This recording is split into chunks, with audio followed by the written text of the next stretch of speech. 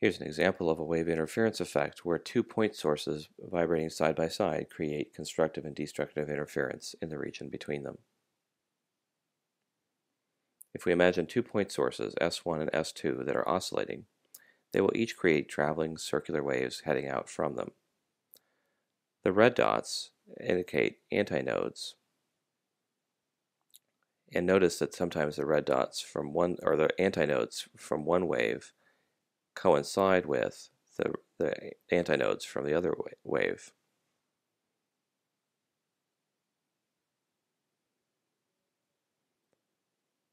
When the antinodes overlap with one another, I get constructive interference. And you see that, in fact, those regions of constructive interference fall along lines. These are sometimes called antinodal lines. Sometimes, however, nodes of one wavefront coincide with the antinodes of another wavefront, and these also occur along lines. In this case, that's when destructive interference will occur.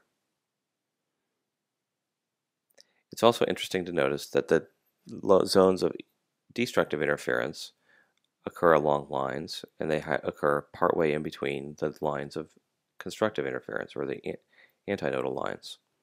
The lines where there are destructive interference are called nodal lines. These two lines or zones are numbered, and the one that's right along the upper axis here, straight up and down, is usually numbered m equals 0, and to either side is m equals 1 or plus or minus 1, and then further out is plus or minus 2, and so on. The nodal lines are numbered with half integers, partway in between the antinodal lines.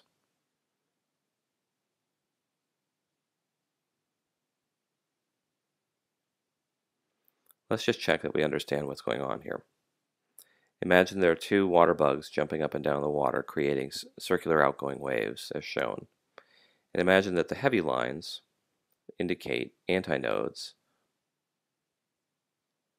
whereas the light lines, or the heavy lines indicate crests, while the light lines indicate troughs.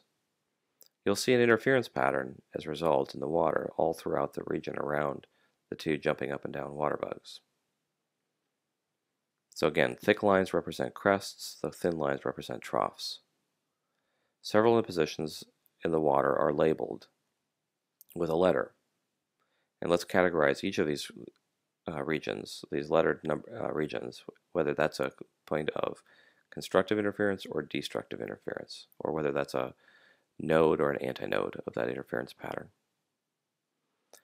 A is going to be constructive because if you notice, the two lines that are meeting here at A are heavy, so that means there are two crests that are overlapping. B is also going to be a position of constructive interference because it's two heavy lines or crests that are overlapping. But all the others are going to be zones of destructive interference because that's where a crest is meeting a trough.